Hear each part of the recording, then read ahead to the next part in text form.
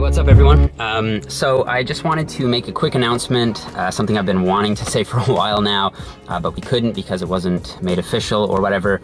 But my girlfriend Robin has been chosen as one of the, I think, 6 or 7 official Alpha Elite sponsored athletes, which is pretty cool. It's something that I know she is really excited about, and I think it's a huge opportunity for her, and I'm just super proud of her. And basically we've been, the last couple of weeks just taking shots of her, in one case in a snowstorm, and I'm not the most skilled person with photography, but I think I managed to get a couple decent shots of her, and so that was a bit of fun.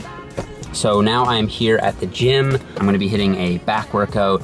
I've actually written a new mesocycle for myself, so it's running with the same basic setup and split as I've been doing, with back, chest and shoulders, legs, and arms as 4 separate days, and then I'll either take an optional rest or just repeat the cycle. But what I've been doing, or what I've written for myself in this cycle, is a little bit more of a powerlifting focus. So even though the rep ranges are still, for the most part, moderate to high, especially speaking in powerlifting terms, I've upped the frequency, so I will be squatting twice a week now, or twice within that 4-day microcycle, I should say, and bench pressing twice within that microcycle, and also deadlifting once or twice within that cycle, depending on the week.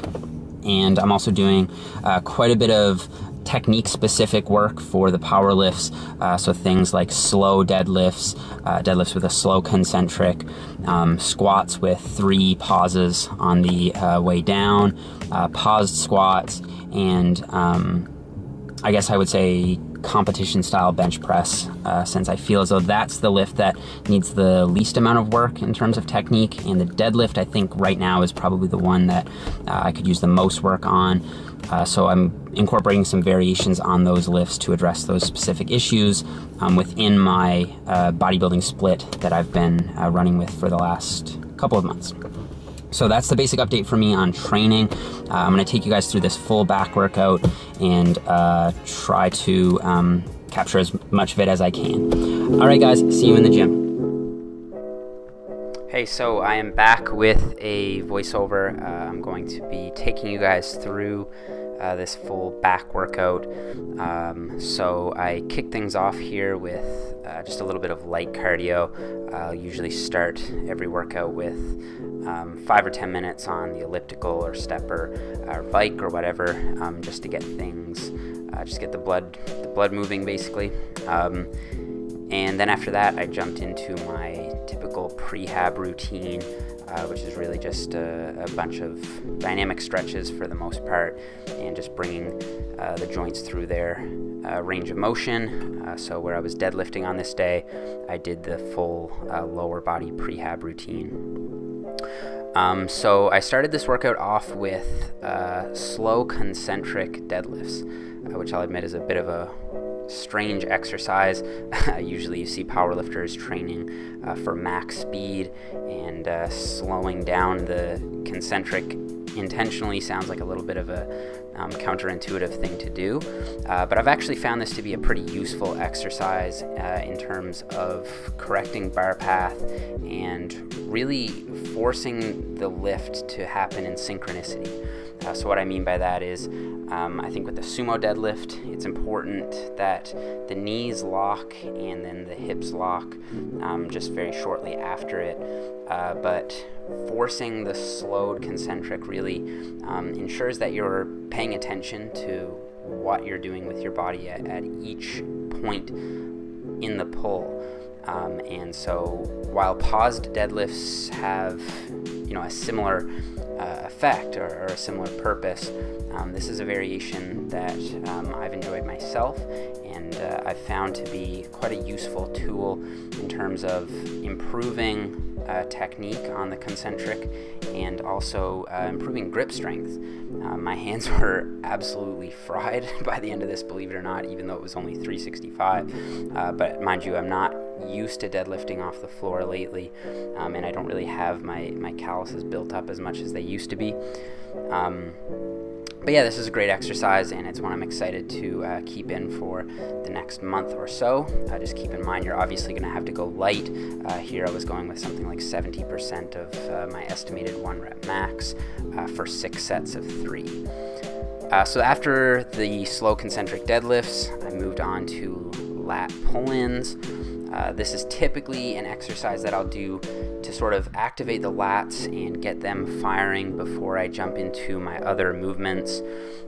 So typically I would do this on a lat pull-in machine, but the gym I was training at today didn't have that machine. So what I did was just set up a vertical bench in between 2 cables here, and for me I had to set up the cables at their highest setting, and you're just gonna have to play around with this. You don't want it to be so restricted that you get a limited range of motion, so you want the cables to be fairly high overhead when you adduct the shoulder and sort of pull your elbows in toward your side. But that's a great lat activation exercise, so I usually start off with 4 or 5 sets of 15 to 20 reps of those. And then I moved on to a row, so in this case it was the chest supported T-bar row. I'll typically do a Smith machine row or some other form of row like a T-bar row or whatever, but where I was doing the heavy deadlifts, I wanted to make sure my erectors weren't taking too much of a hit and weren't going to be a limiting factor for me, so this is why I was doing the chest supported version. And I ended up going up to a couple plates plus a 25. Did that for 8 reps a little bit too easily, so I added another 10 and then banged that out for 3 sets of 8 reps. So after the rows, it was on to lat pull downs. So what I did here was 3 sets of 12 to 15 reps. But what I did from set to set was alter my grip. So I started out wide, and then as the sets went on, I narrowed my grip to more of like a in-between grip, and then for the final set, I brought my grip in quite close. So the closer you go, the greater the range of motion that you're going to get. I also find you get more bicep activation, so it actually becomes a little bit easier for me as the sets go on, which makes sense because you're going to be a little more fatigued and you might be able to move the same weight for the same number of reps and also hit the muscle from slightly different angles, which I do think is important for overall and proportional development. So after the lat pull downs, it was on to these machine high rows, and I did those for 3 sets of 15 to 20 actually. And then after those, it was on to cable pullovers, another 3 sets of 15 to 20. If you have a pullover machine, be thankful for that. Those are great machines. I wish that I had one, but they're very rare at gyms. So I've found these to be the best substitute for the machine. Another great lat exercise, of course. And then I finished off this workout with these machine shrugs. So I went really light on these and just tried to get that mind-muscle connection with a slight forward lean. And I did 3 sets of these for 20 to 25 reps, and that was it. All right, guys, so that is it. That is going to conclude this training vlog. I hope that you enjoyed the workout. And I've got my protein shake on deck, and I will see you guys in the next one.